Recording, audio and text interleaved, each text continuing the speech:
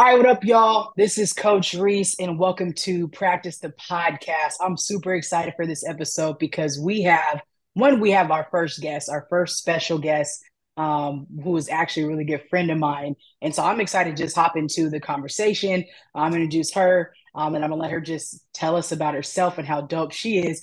But as you know, here at Practice the Podcast, we fuse research and culture to help you grow and pretty much living out your purpose with confidence, helping you develop the mindset, habits, and skills to get after it. And today is no different. So, welcome to the podcast, Ashley Roberts. What's good? What's up? What's up? I'm excited to be here. I can't wait to dive into a conversation. I'm proud of you. I will say that I'm proud of this podcast. I can't wait to hear all the guests that you'll have on and all the topics you got. Look, y'all, let me redo this intro real quick, just so I can give you guys a better idea of who it is, because I know who we're talking to, but I need you guys to know.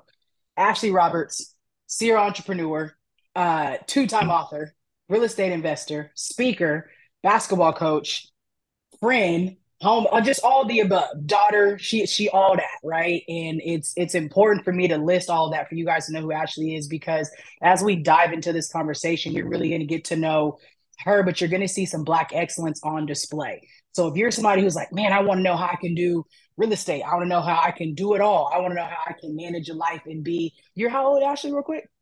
31. Come on.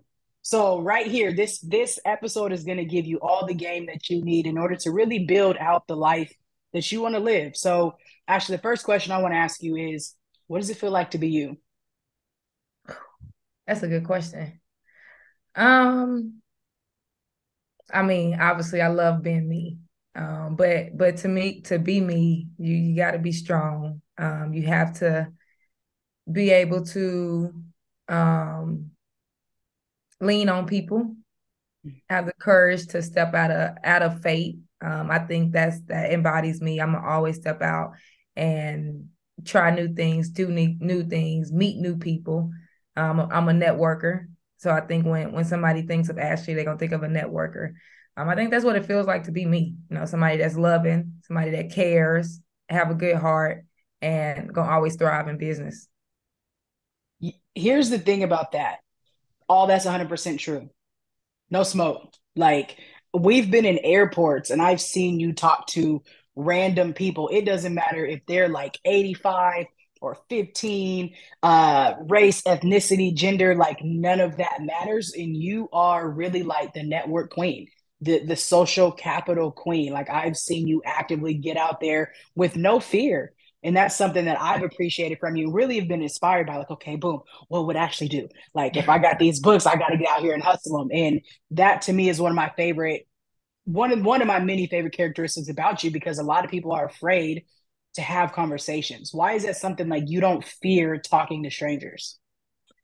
One, I think because I love talking to people. I think that's the biggest thing. And I'm a big, you don't know if you don't ask. You don't know what you don't know. So if I got a goal of something, you mentioned the books. Sometimes I like to set challenges for myself. I don't need anybody else to really challenge me. I'll set a challenge for myself. So one of the things I'll do is, okay, I want to sell 15 books. Well, if I got to sell these books, I'm going to have to talk to people that I don't know. It also helps me. One of my big goals is to get back into speaking. And I use that as a way of, yes, I'm gonna hit the goal. Yes, I'm gonna meet somebody new and I'm gonna be able to impact them with my book. But I'm also working on my speaking and working on talking to strangers, somebody who don't even know me, seeing how I can hold a conversation with them, seeing how I can grasp their attention to ultimately get them to their end goal, or my end goal of buying the book and their end goal of getting the book.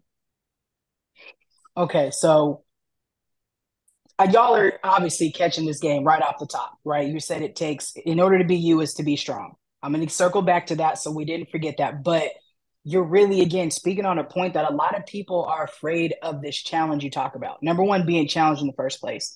Number two, talking to other people.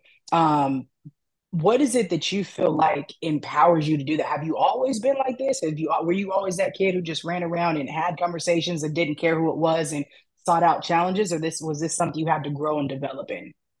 I would say a little bit of both. I've always been the person that would talk to, people. Most times it would be my own friends. But when I was younger, I would say I think that was sixth grade, sixth or seventh grade.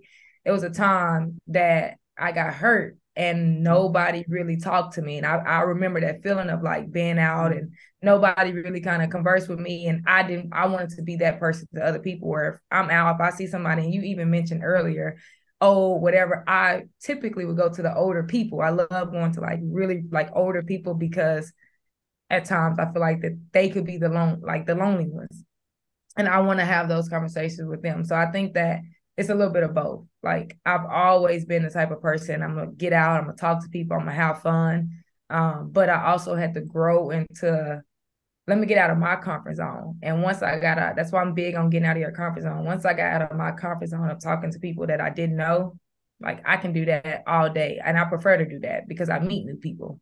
But I think it's something that you also have to grow into. See, okay, I want to take what you just said, and anybody who knows me knows I'm always trying to flip something in a Yeah. way. Because what you just said about right the comfort zone and then something to grow into, I like to see it as stretching and or expanding our comfort zone, Mm-hmm. right? So instead of stepping out, you are now doing something and like this is a part of your lifestyle. So from the outside looking in, especially for me, I'm like, she's mad comfortable talking to folks. She's mad comfortable engaging with anybody. Like you sell yourself. When I think of you, I think of Mark Cuban. I had the opportunity of seeing him speak last week or a couple of weeks ago at Afrotech, and he was just talking about how like he just like you have to sell your product, and he was talking about one of the new businesses he has, and he kept saying it and kept saying the website and he's like, you guys do know you are the ones who are supposed to sell your business, right? And I just think it's so funny how a lot of folks, but you like why you sell like I'm supposed to sell my stuff. If I don't sell my stuff, who will? Right. Mm-hmm. So it depends on the type of person. But I say that to say you make sell, and it's not you selling your stuff, you're really selling love. And I say that because I know you, right? You're really selling your passion. Um, but you look comfortable doing it. So I like to frame it as I don't want to step out of my comfort zone. I want to stretch my comfort zone because when I Mm-hmm. stretch my comfort zone, it enables me to be able to do things that were once difficult because now I'm now comfortable doing difficult things, right? I need to be able to take certain things that are within me to be able to stretch my thought process, my philosophy, my skills, knowledges, resources. And now my comfort zone is way bigger than what it used to be. So when I Yeah. go and I'm doing new things, I get to expand my comfort zone that much more versus having to step out and never really going back in. And I say that as a compliment because you make these things look like it's second nature to you. Does that make sense? No, that makes a lot of sense. And I like that analogy. I like the difference of that, of just stretching. You're just stretching yourself. Word, so you can grow into it. So before we get to you here, you used to be a you our Hooper used to be Hooper, once a Hooper, always a Hooper, right? Yeah. So you're originally from Dallas, now you're based in Austin. So tell us about just that journey of being a Hooper because you talked about that, right? You got hurt. And you know, coaching is a big part of what you do now. Tell us about that journey from being a Hooper in high school, middle school to, you know, playing at UT to what you're doing now with Competitive Edge. Yeah, for sure. So from Dallas, went to Duncanville High School. I think everybody knows about Duncanville, or I would say that Powerhouse High School. Unfortunately, I did not win a state championship while I was there. So, but it's okay. We set the foundation. We laid it out for that's what I like to say. I was a part of the foundation. But I went to Duncanville High School. I tore my ACL my junior year in high school. And it was like I was getting highly recruited, all the Big 12 schools, and that was always my goal, to be in the Big 12. I tore my ACL and all of that went away. And at that time, I didn't, now being a coach, I understand it. But I didn't realize, like, dang, like, they didn't even care about me. But at the end of the day, they had to move on to the next person. Our class was one of the toughest classes in guards, for sure. But after that, I had a conversation with my AAU coach, Coach Mudd. He's passed away now. And he advised me to go JUCO. And I was just like, knew nothing about JUCO, none of that. And I still had D1 offers. But I personally wanted to be in the Big 12, and it's not like how now we got the transfer portal and all of that. But you know, he called me Ash Mama. He was like, I think that you should go JUCO, get your knee strong, and see what happens from there. Ended up taking his advice. I didn't even look up junior colleges. It's still a funny story. I still like to talk about is at Duncanville, Coach Lovato was at Grayson Community College. She would come up to Duncanville all the time talking to me about Grayson. And I would be like, I'm not going to Grayson. Like, I don't even know what that is.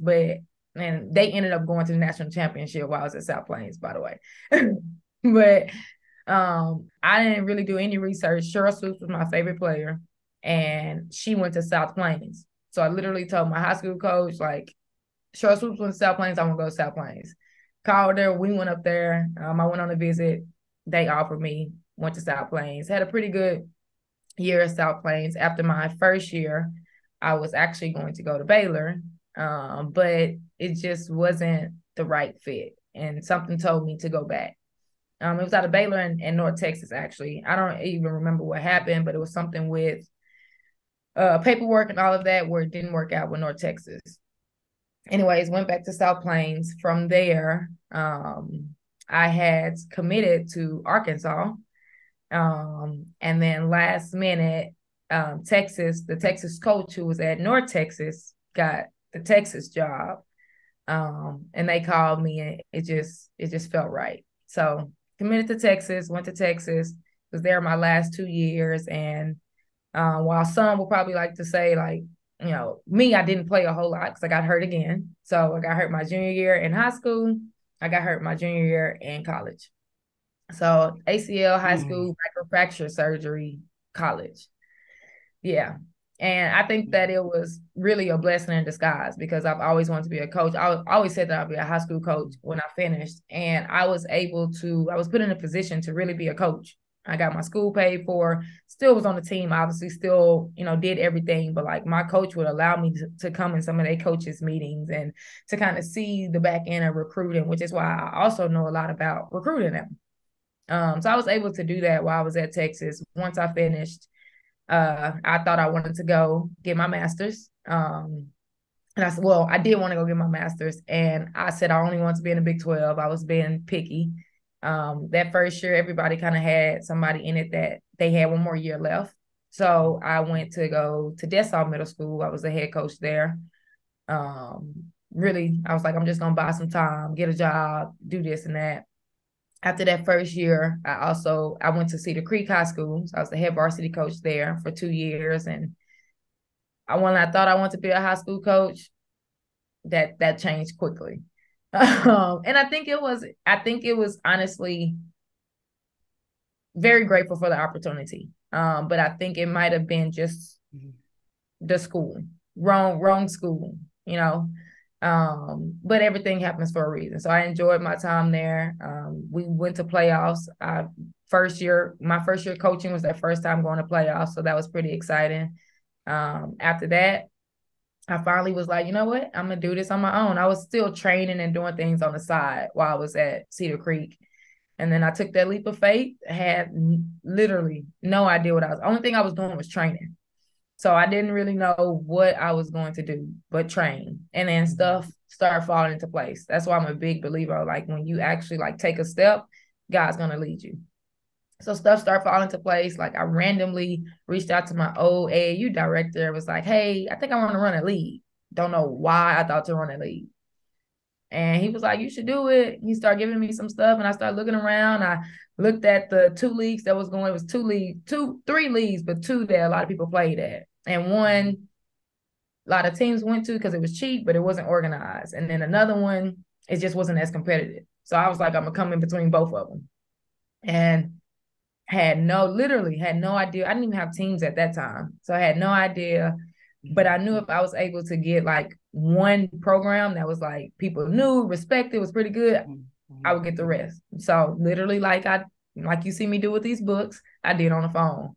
So I got online, looked at every tournament that went on in the summer, got coaches' names, emails, heard a whole bunch of no's because nobody knew me. I didn't even have a team. And they weren't going to get in a new league. And one program, CTX Knights, I'm so grateful for them, always grateful for them. He was like, I'll try it. And I think he had like 8 teams. So I was able to say CTX Knights is playing, and then I got ATX Future, and then I got Rim Rockers. And those 3 were like the 3 big programs at the time. And first year league, I had 42 teams, and I thought I was on top of the world because I just could not believe that I literally did that. And then now, fast forward to now, this year we had 123 teams. So, had the league going, and then I think everything else just kind of fell into place with the book, coaching, training. I was coaching AAU in other programs. And again, I'm very big on just finding a need. Loved each program that I coached with, but I just always felt like there was something missing. And that's kind of where the teams came in, and then building a female empowerment. I'm very big on that, having a program to where it's not only me being a female director, but all the coaches are former college players, and women, being able so that young girls can see someone that look like them, being able to have a female role model. I think in the AAU, there's just a lot of men, predominantly men. It's majority men coach at AAU, and nothing's, wrong with that per se, but I do think that women need to be in the game. And I wanted to find a way to bridge that gap, that women can coach and enjoy coaching it. So that's a little bit about from high school to now. Yo, we could really take this episode a couple different ways. Like we could talk hoop, obviously we talk right on a weekly basis, so we could really chop it up from a hoop stance. But what I love though, and I'm gonna put me into this as well because we're similar, is like, and I think this is why we have a similar passion for young women hoopers, is because the trajectory is crazy. Mm-hmm. Like the amount of stuff that, like, yes, you were a hooper, so you could speak to hoopers, and you're a coach, you could speak to coach. But like Right. your resume on everything else that you do, though, but it started, the adversity from what I hear started from when you first got hurt, right? Yeah. When you was in middle school and then high school. So like Yeah. you literally, when you're talking about these people that you talk to in the airport, you're selling books and you're like, man, I've been hurt before. So as an athlete, I think athletes are some of the most amazing people because we've been able to live dreams, accomplish, lose, win, succeed, fail, all of those different things by the time you get to your senior year of high school. So many people don't have those kind of experiences. You know what I'm saying? And I think that is why, I think that's why we have a similar heart, obviously, when it Yeah. comes to young women, the young Black and brown women, especially hoopers, just all of that, and being able to be like, yo, especially when you have a young mind that you can be like, look at how you can be an entrepreneur. Look at how you can become a businesswoman thinking the same way you think as a captain, right? Yeah. The way you think as a captain is the same way you think as an entrepreneur. And the fact that you can train that, and then you got NIL deals and everything else now. So, I definitely don't want to hone in on the hoop part, but I think I'll say from my self experience, like I am who I am because I was a hooper, because I am a hooper. And I hear that in your story. Like you can handle everything that you've got going on because you were a hooper, right? Serial entrepreneur because you were a hooper. You know what I'm saying? Like you're able to do all these things because the AAU side and league is business. Yeah. That's not, you know what I'm saying? You could just do that and not even coach, and it's literally just business. So I definitely want to commend you on embracing adversity throughout your entire time, right? At just the JUCO. I played and coached JUCO, so we You don't know even got to go there. Played and coached, so we don't even got to go there. I understand it. So to make it out of there, to make it to, the Big 12, play at Texas, and then still get hurt and still persevere to go get your master's and start a league, like none of that stuff that she just mentioned, y'all, is none of it's easy. None of it's light work. So let's fast forward. You're here now. You've got league, you've got teams. You're speaking. You're about to get that back up. So if somebody needs a speaker, make sure you catch your info and hire her, bring her in so she can speak and motivate anybody at this point. But I want to talk about your book, your new Mhm. book, your new release. Like, tell us about the little girl with big dreams because Oh my gosh. she You is see, I you. just smiled when you just said that. I wonder if I have it. I don't even know. You gotta have her with you. She is you. If you don't have it, we're definitely gonna make sure we drop the Yeah. link in the description, and we're at a photo on there, all that stuff, so people can see it. So while you're looking for it, I just have to commend Ashley on this process. To see it go from vision to fruition has been amazing to be on this journey with you, and thank you for allowing me to be on this intimate journey with you. So you got the book, you got to show us the little I girl don't with big have, dreams. I don't, but I will have it before we get off. I don't have the book in my Okay. backpack, but I will have it. But Okay, but so tell us about it. yes, the little girl with big dreams. That's my baby. Like I'm smiling so hard now when you said that. Little girl with big dreams is about an ambitious girl who basically overcomes adversity in every no to hear her yes. At the end of the day, I am very big on while we talk about basketball all day long, I'm very big on using basketball as your vehicle, which kind of goes into my first book. And the little girl with big dreams is this little girl who's dreaming. You know, it's not really basketball. You're dreaming about whatever you want to do. People are telling you no. People are interrupting your dreams or whatever it is, and you overcome it to see the bigger picture at the end. So I'm super, super excited about the little girl with big dreams. I've gotten so many good reviews from it, and I can't wait to get that book in every little girl's hands. It's been exciting. Of course, the book is tailored towards the little girl with big dreams. That was me. I was that little girl. But what I have loved about it so far is that I've had adults reading it. Like, this book was for me.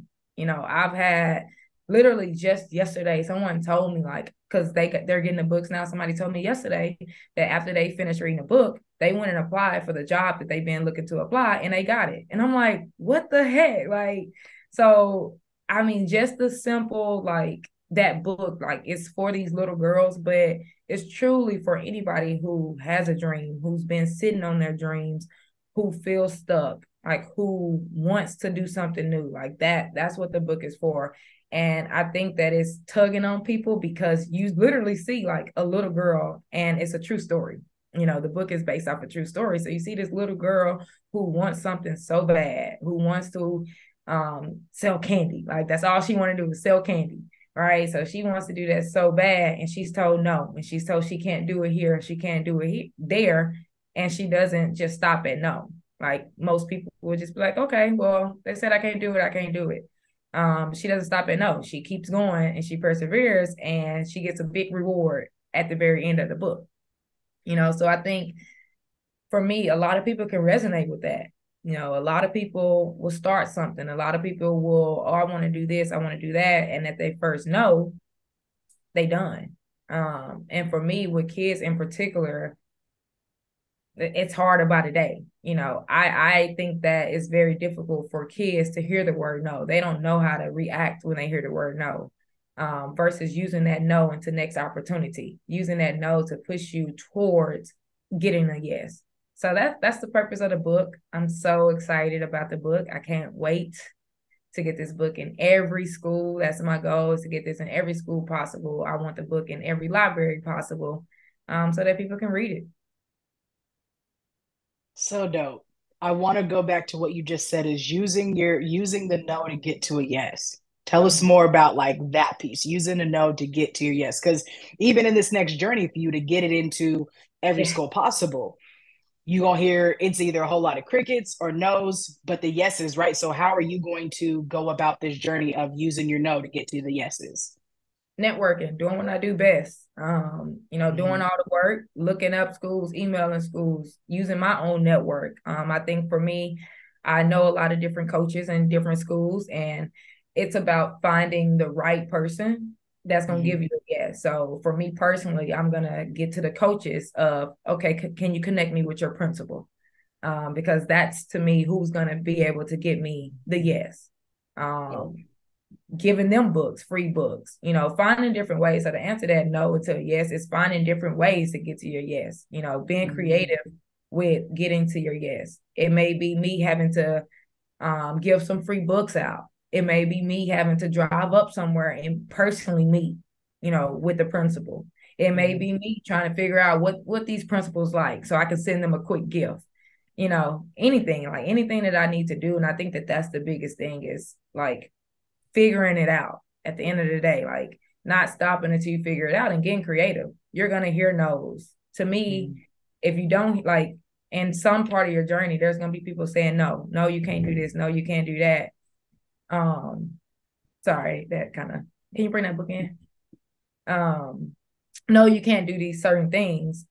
To me, it gets you closer to the yes. You're going to eventually, if you keep going, if you keep working at it, you're going to eventually hear the yes. And going back to that book, like that was the little girl. That was Ashley. She kept hearing no. And it's like, I'm going to get my yes. Like, I want to sell candy. So I'm going to sell candy one way or another.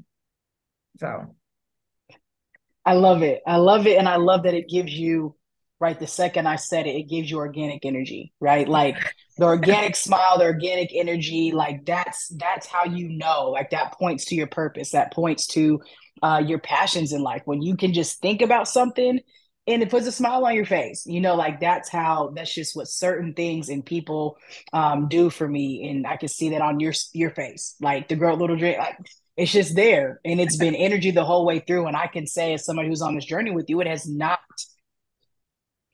Look at the energy. It has not been an easy one. So, do you got the book? You want to show us the book? There it is. this is the book. Look at it. This is the back. Woo. So fire. Yes. So fire. And it's been a process. So, question two is, what keeps you motivated? A lot of things keep me motivated. One, just personally, I think I personally motivate myself. I talked about earlier of like challenging myself. There are things that I want to achieve for my own good and for my family's good. Like, I'm pretty much the first entrepreneur in my family. So wanting to show other people that it is possible. Like you can step out and accomplish your dreams. Two, trying to show that, yes, I'm a full-time entrepreneur, but I've kind of shifted my mindset of like, entrepreneurship is not for everybody. Like everybody cannot be an entrepreneur, and that's okay. But I do believe that everybody should have another source of income. So I think that's kind of what keeps me motivated, honestly, is one, being able to show my family that you don't have to just wake up, go to your job, go to sleep, come home, wake, do it again. Like enjoy life, live life. So me traveling, me doing different things, like I want to show them. And my ultimate goal is to be able to do different things where I'm taking my whole family on a trip, paid for. I can't do that until I make money, right? I have to have the funds and the resources to be able to do that. So I want to be able to take my whole family on trips. I want to be able to just sporadically, like my brother, that's like my biggest role model. So I want to be able to take him like, hey, let's go to Miami. Let's do these. So it's a lot of different things that I think I want to do, and it's what keep me motivated. I honestly, also on the flip side, is all the people who think that I can't do it. Oh, she can't do this, or she won't do that, or this, like that motivates me. Like that motivates me. My program, seeing all the little girls, like knowing that they're looking up to me, like that motivates me. Like I really want to show people that like there is no age limit.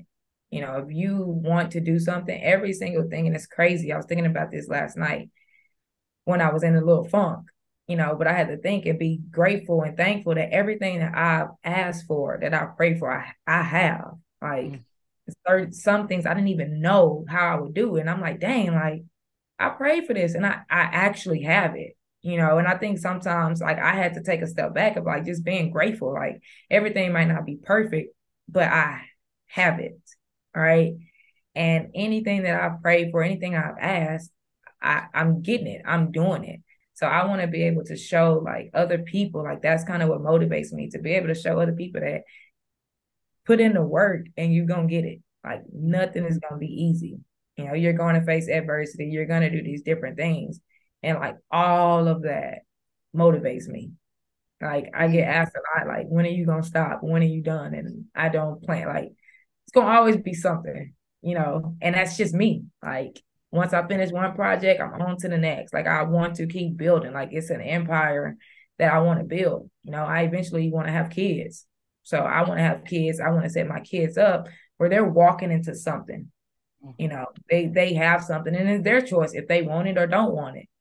I want to be able to have kids that I'm not stressing out about the next bill or whatever. Like it's good. It's taken care of. I can live my life. My family can live their life. My kids can live their life. There is no stressing. So like those are the things that motivate me. Word. So how do you handle the haters? I'm working on that, Okay. honestly. I think that's a work in process. I am an emotional person. I am a people person. So at the end of the day, like people can say, "Oh, I don't care what people say or this and that." I can be honest and say, "I care." Like I care. So that is something that's a work in process. But dealing with that is talking to people like you, talking to people like my family when I can vent and say this happened or this happened, and I can cry.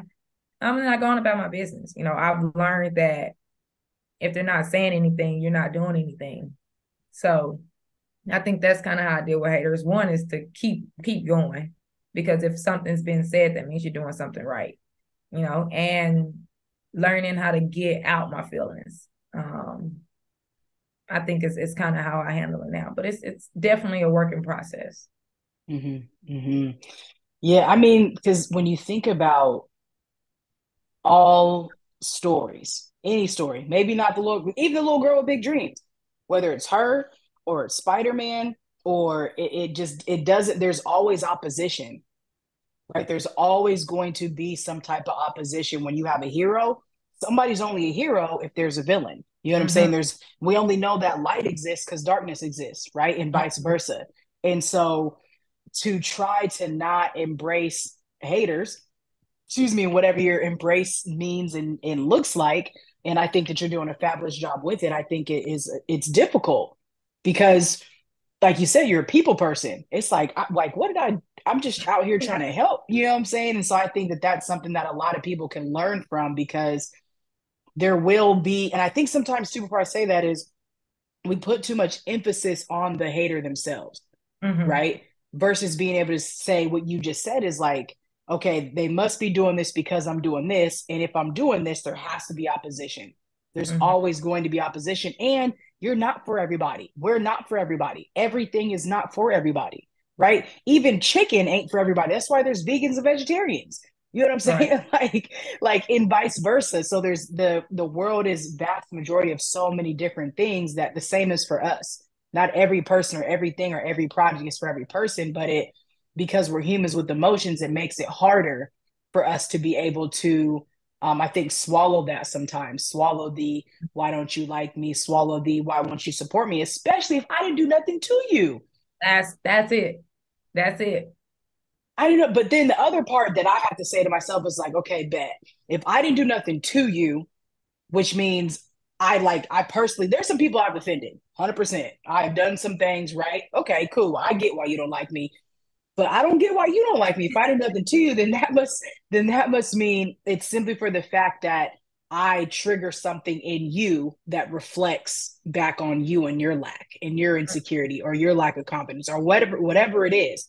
So I say this to you as a supporter, a fan, as a friend. Keep doing you, right? Like keep moving, because all you're doing is being the light that God created you to be. And so be out here and do your thing and shine light where you're supposed to. And yeah, you're supposed to have haters, right? You're supposed to have opposition. You're supposed to have people that don't rock with you and your story. So keep doing it. And the dopest part about it though is they will reveal themselves.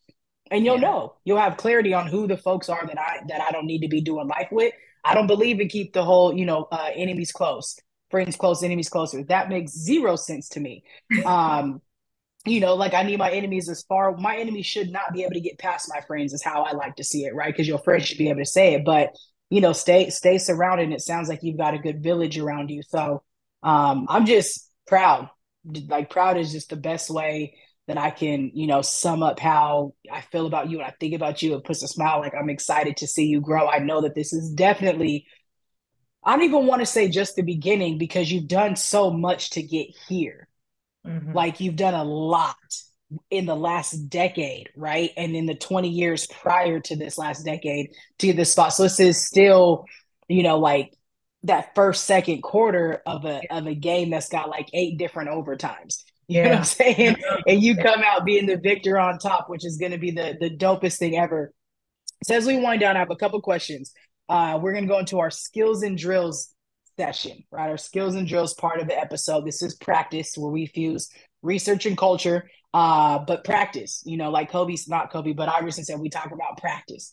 But Kobe said, if practice ain't hard, like what's the point? And so I want you to be able to give our listeners what's something of value that they can add to their life that they can practice in order to be able to be their best selves.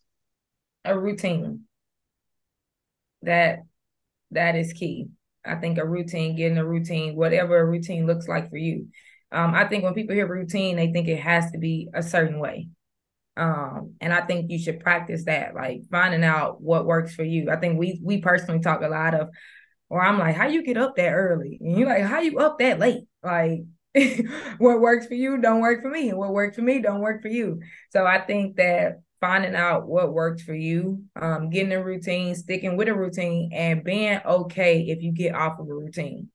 I read in a book, my mind is going blank. I cannot remember which book it was, but it was talking about routine, and it talked about basically, in a sense, being okay with it, not getting off of whatever that routine or whatever you have more than 2 days.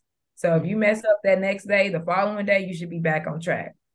And that has helped me tremendously of like, okay, I didn't do this yesterday. Today I got to do it because that's going to be 2 days in a row. But I think that would be the biggest thing is one, finding out one, finding out what works for you, and two, getting a routine and sticking with it. I love it. Okay. The infamous question that everybody wants to know, how do you do it all?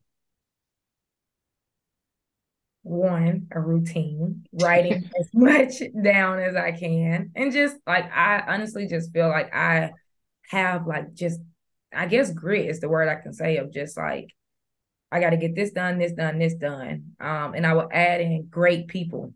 That's kind of been the thing that I've focused on really like this year. Is like breaking my different things into buckets and finding the who's. And that's not free. I'm very big on if people are helping you, like you have to add value to them as well. It should not be people just adding value to you. And that could be if that's money, if that's bartering, whatever it is. I personally, I'm big on, I'm going to pay you the money and then whatever we need to do after that, we'll do it. But that's probably been the hardest thing. I mean, I've lost money this year because I felt it that important to find people that can help me, pay these people that can help me, so that I can continue to grow, that I can start to take things off my plate, because doing it all is not fun all the time. Like, I honestly do love it because I love everything that I'm doing. I don't love every piece of the businesses that I do. And I think that's my biggest thing is those things that I don't love doing. All right, let's get people in place because I don't love doing them, and two, I'm not good at them. So it does no good for me to try to do it all and do things that I'm not great at, versus having people that can help with that, offload some things, and that I can move into other directions. Word. Those are huge. And I love asking this question because how everybody does it is different. Yeah. Right. So that's like, and you're at a space. I love that you said it because I remember, probably, it was a minute ago. You were like, you got any books on delegation? Yeah. So to hear you now implementing it, that's a big deal. You know what I'm saying? And what I think is so great about you is you're a learner, and not just a learner, but you apply what you learn. You stay hungry for knowledge, and that's a big deal, but knowledge and application. So which leads me to my next question is, what are you reading right now?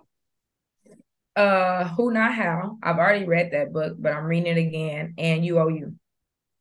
You-OU. Oh yeah. ET. Okay. Who Not How. That's my primary book. Who Not How is just I like to pick a book towards the end of the year that I've read and I enjoyed and just kind of go back. And so I'm not necessarily reading it. I'm kind of skimming through it and seeing what I like, looking at my notes. But the primary book is ET's book, You-OU. Okay. How often do you read? Every day. So the way that I like to read a book a month. I've kind of gotten into audiobooks. I don't think it's my thing. But I like to read a book a month. So I'll take whatever book it is I'm reading in that month, divide it up by the amount of the days in a month, and that's how many pages I read. So based on how long the book is, would be how long I read. Okay, dope. So leaders are readers. That's how you're able to do all the things that you do. Get a routine and make sure that you do your system your way. So Yes. as we close practice, this segment is called Centering the Hum. Okay, centering the hum. 3 questions, spitfire. I want to hear how you center the hum. Number one, how does practicing humility look like to you? Ooh, practicing humility. Doing for others. I think Mm, that's what that looks like. Doing for others. okay. What is one of your most humiliating moments?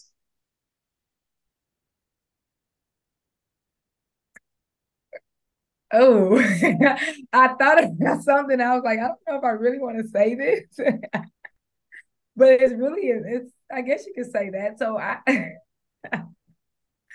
I have a condition called ulcerative colitis, and one of my most humiliating moments is when I use the restroom on myself.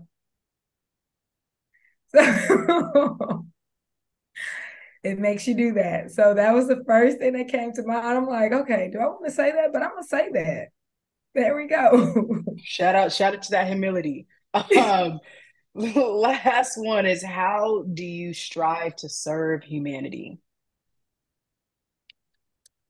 um,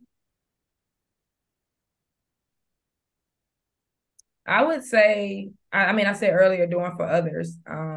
But I think one, being grateful for the things I have, serving others, whether that's in the community, whether that's in my program, whether that's with people working with me. Um, being of service in an overall standpoint. All right. I love it. I love it. Y'all, I hope that you guys got something amazing out of this. I know that I did. It was great to be in space to celebrate with a good friend of mine. Please make sure that you follow Ashley. We're going to have her information on everywhere you're going to see it. She's a wealth of knowledge. She's an inspiration. She's a motivation. She doing it. Whatever the it is, that's what she is doing. And consistently. Like I got to give you your flowers for being consistent at a such a young age, right? And I say that in quotations because where you're at now is where, some cats are just getting at 40, 50, 60 or wish that they would have. And so I applaud you for centering humanity and serving and doing what you got to do to live out your dream. So thank you for being here. Thank you for being my first guest on Practice the Podcast, where we fuse research and culture to help you develop the mindset, habits, and skills you need in order to live out your purpose with confidence. I'm your host, Coach Rees. Any last words, Ash? I'm proud of you. I'm excited to follow your journey of podcasting. I'm excited. I appreciate you for allowing me to be your first guest, and I look forward to hearing more episodes. Absolutely. All right, y'all. That's practice for today. Until next time, peace.